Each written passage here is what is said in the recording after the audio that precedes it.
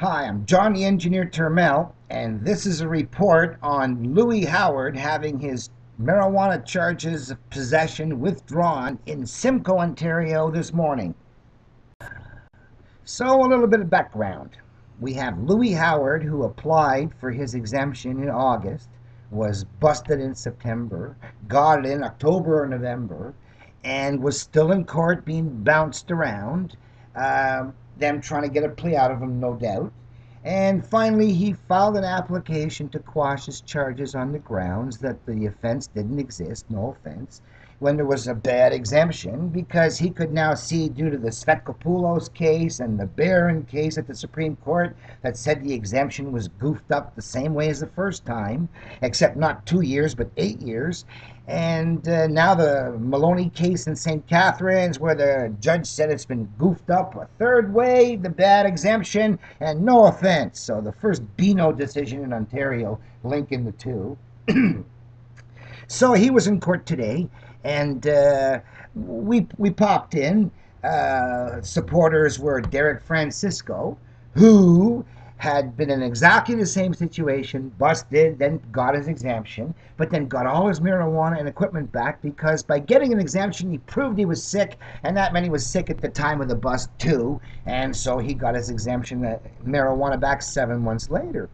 And then we had Gerald Fox and Mark MacDonald, two guys who were busted and had their marijuana seized, and then they had their charges withdrawn, but then the Crown had destroyed their marijuana, so they're now suing for the cash value, which is a section under the CDSA they can do, at the numbers that the government uses too.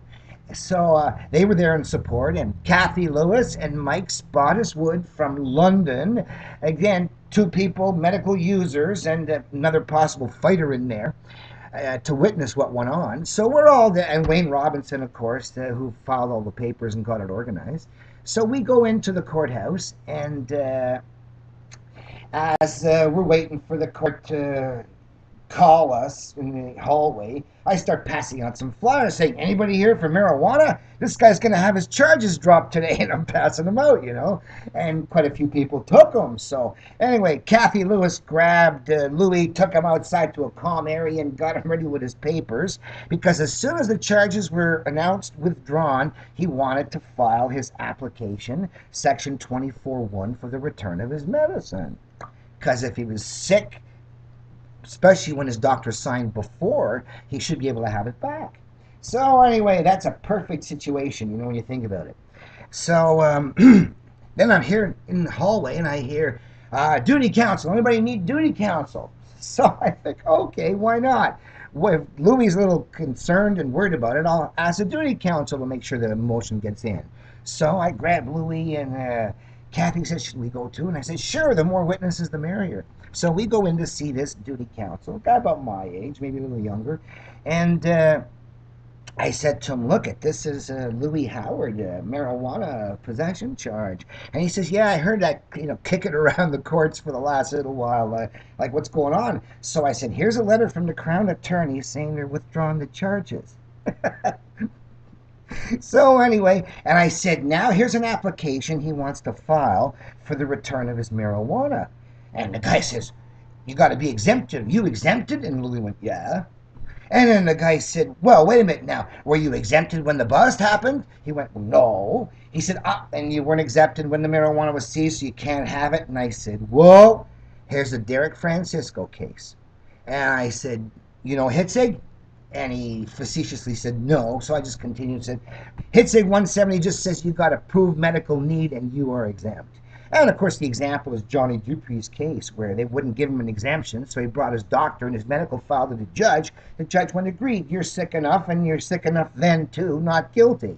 So he's saying the same thing. And the guy's taken aback. I said, here's the Francisco decision. Judge Reese Morgan, 7 months after his bust, signed him over his marijuana. I said, he wants the same thing. Then they hear a call, okay, you're wanted duty counsel in the courtroom. So as he's rushing off, he says, okay, you just give me the stuff and I'll do it. And I said, okay, and we'll see how you do. So in the courtroom later, he did quite well, actually, They called, interesting thing. Who's on the bench but Justice of the Peace Malloy, Mulloy, who I had last year during preliminaries to my getting my uttering threats and causing a disturbance charges outside the high school during the municipal election with being withdrawn.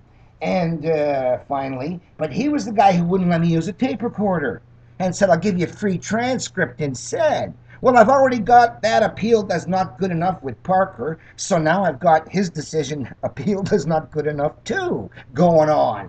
And here he is on the bench when I get in there and I'm saying, ho. Anyway, they call Louis, he comes up and the duty counsel jumps up and says, Your Honor, it seems that they're going to be withdrawing the charges, and when they do, he wants to file his motion for the return of his medicine. And the Crown jumps up and says, yes, in the public interest, we've decided to withdraw these charges and they can be entered in as withdrawn. And so the JP's going, okay, fine, withdrawn charges. And then the duty counsel says, okay, now this motion here, we should probably put that off a couple of weeks. And of course, the JP doesn't have the power to do it anyway. So rather than send it upstairs, he said, he advised it putting it off a couple of weeks so the Crown could look at it. They just got it, and everybody agreed. So the lawyer did do us a favor by saying, okay, well, let's make sure it's noted, it's entered, it's been served on the Crown as of right now, so that they just got to bring a copy upstairs to the clerk without service, and that's how we did it. So he's going to be heard on June the 28th. That's the date they gave us. So here is the report of what happened later outside. Okay, so the exemptee population of Ontario, a small portion of them are here to support Louis Howard, who was in court this morning. Louis got his doctor to file an exemption for him. Then he was busted. And then he filed his motion to quash because bad exemption means no offense. And then the Crown offered 3 days later to withdraw the charges. So we're here to have a little celebration as Louis Howard gets his charges withdrawn. But at the same time this morning, he handed in a motion for the return of his marijuana under Section 24(1).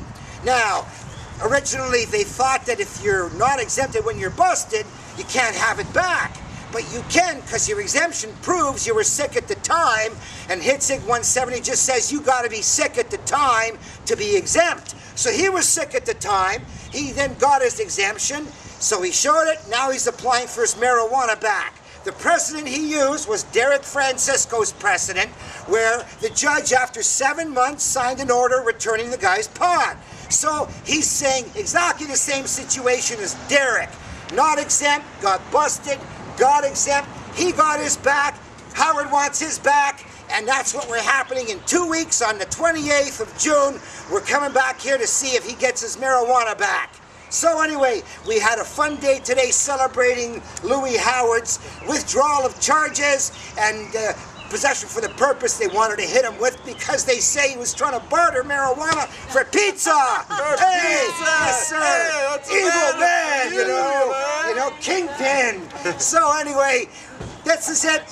Logging off from Simcoe, Ontario with our latest victory. Not victory, because no judge said Beano, bad exemption, no offense. But at least the Crown knew it enough to withdraw the charges and we don't lose again. Thanks a lot, everybody. We never lose. All right. I'm getting mine back, too. Full cola, really. That's right. We also have Gerard going after 7 pounds. How much are you going after? 3 pounds. How much is he'll give me? 3 pounds.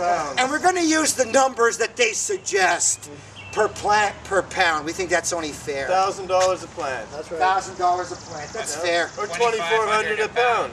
That's right. That's fair. That's right. I was charged with tons, but they weren't downstairs. Health Canada can sell their swag for $150 an ounce. Plus HST. Howard there's got good shit. Now they've cut back on people that It could have been cush. Okay. See you then. So there it is. The Beano defense. Bad exemption equals no offense. Seems to be very effective, especially when you're sick. But don't forget, Ken Sargent in Windsor wasn't sick, filed his Beano, bad exemption for them, no offense for me too, and he withdrew his charges too. So we're going into the Court of Appeal 3 appeals status court this morning, and I'm going to point out that we've got these 11 appeals going on Beano. They just found out the exemption was bad, and they want their records corrected, or they've been busted and they've appealed something. So there are 11 of these going on, 3 of which are going to be discussed in status court in Toronto later this morning. So that will entail another report, but basically I think there might be a chance they might be all consolidated into one big Beano case, so we'll find out.